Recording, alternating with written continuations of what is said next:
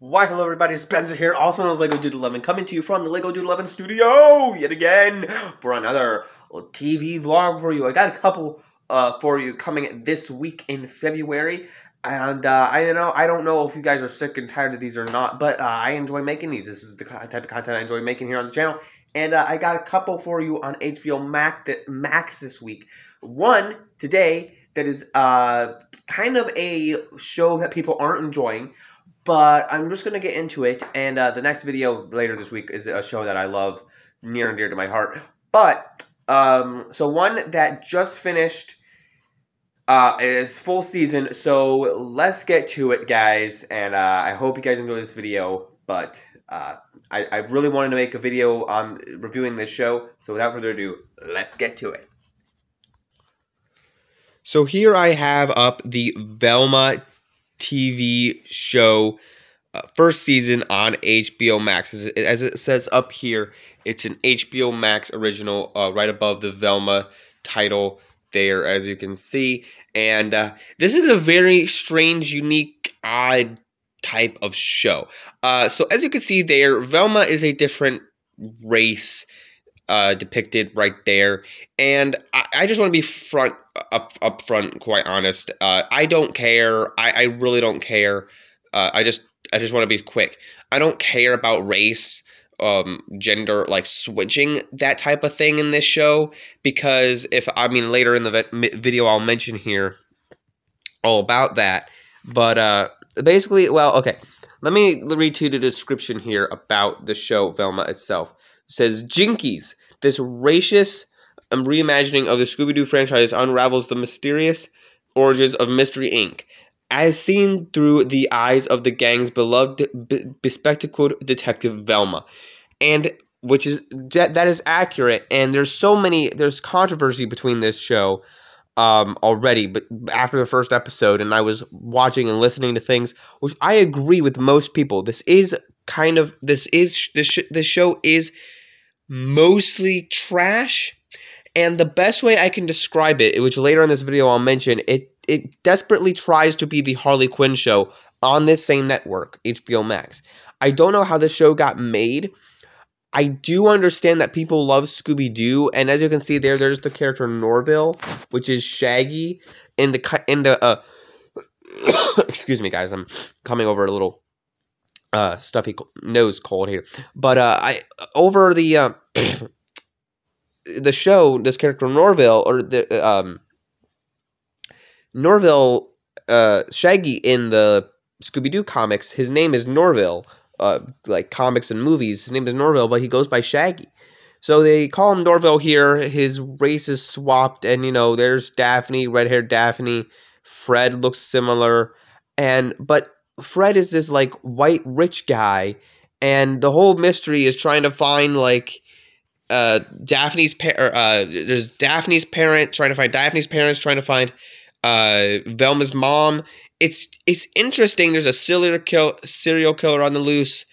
It's interesting, but the resolution in the end is just kind of random. It seems out of the blue. Like, it doesn't even seem to be the right way to end. I mean, it's an ending, yes, but it just doesn't make sense. Like, it's like, oh, okay. I was thinking it was going to be someone else. It makes sense who the serial killer is, but it's kind of interesting. It's kind of fun. It's kind of just dumb fun. I wasn't hate watching this series. It was just kind of dumb fun, entertainment in the background. Also, I want to mention this. Like I said, it was trying to copy the Harley Quinn show. I feel like people are like, oh, why did this get made? It's absolute garbage. I feel like it has its quirks in there. The characters, like, again, I don't care about race, gender swapping, but at the end of the day, I don't understand. I love Mindy Kaling, Constance Wu as Daphne, but it's like these episodes, it was like the jokes just didn't land, right? The jokes just didn't land for me. As the Harley Quinn show does. Like, it just goes through a joke, and it's like, okay, that could have been funny, but it wasn't. And unfortunately, that's where the show kind of just doesn't hit the mark. Even though I continue to watch it, I just wanted to see, like, where the ending would go. the characters, this show desperately, not doesn't desperately, I can't stand, there's no Scooby-Doo in it, and I understand why.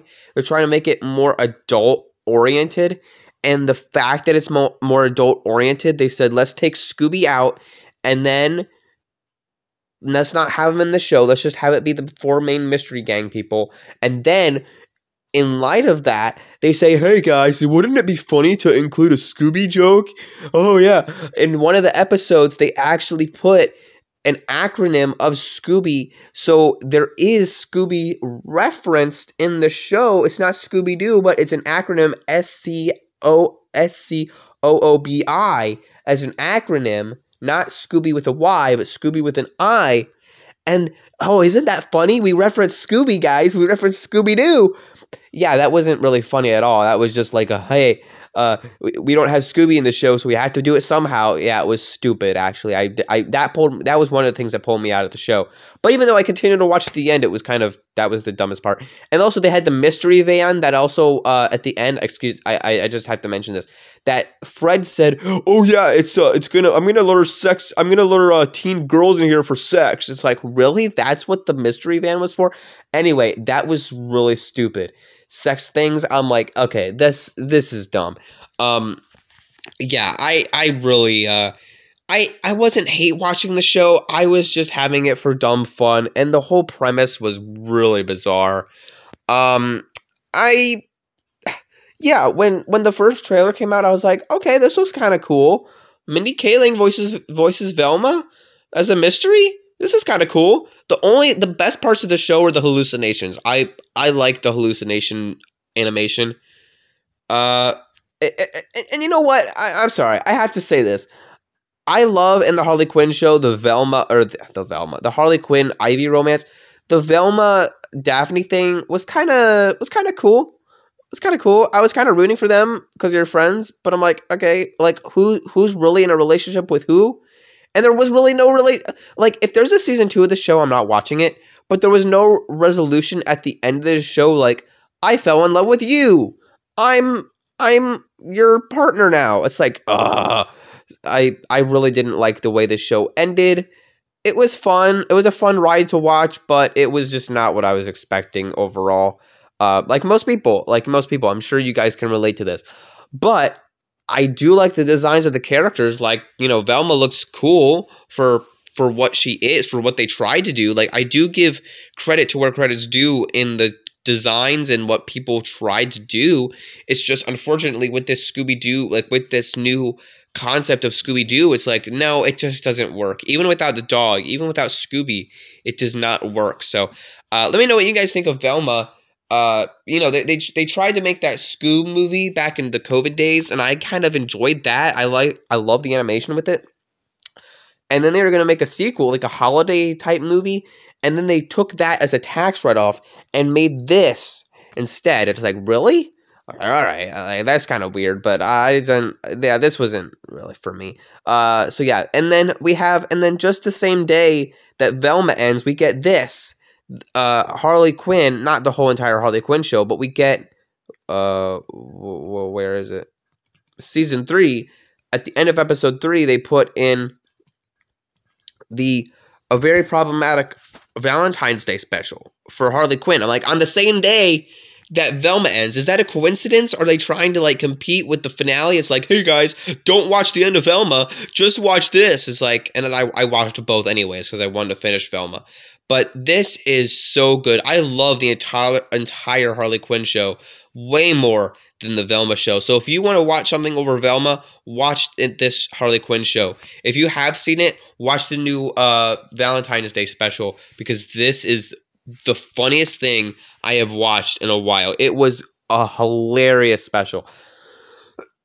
But yeah, I got good news and I got bad news. So there's my thoughts on Velma. There's my thoughts on the there's a little presentation at the problematic Valentine's Day special. I don't want to talk too much about that because there's a lot of edginess in the problematic holiday special or Valentine's Day special, and stuff I don't really want to spoil. So just watch it for yourself. Let me know if you've seen this or the Velma show in the comments below. Let me know what you thought of this video. Did you agree with my thoughts on this?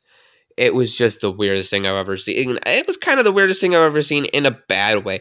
Let me know what you thought in the comments below. Don't forget to like, subscribe, follow me at Boba Fett Jedi Master. Links down below. Don't forget to like, subscribe, follow me. Don't forget to keep calm, play Lego. Bye, everyone.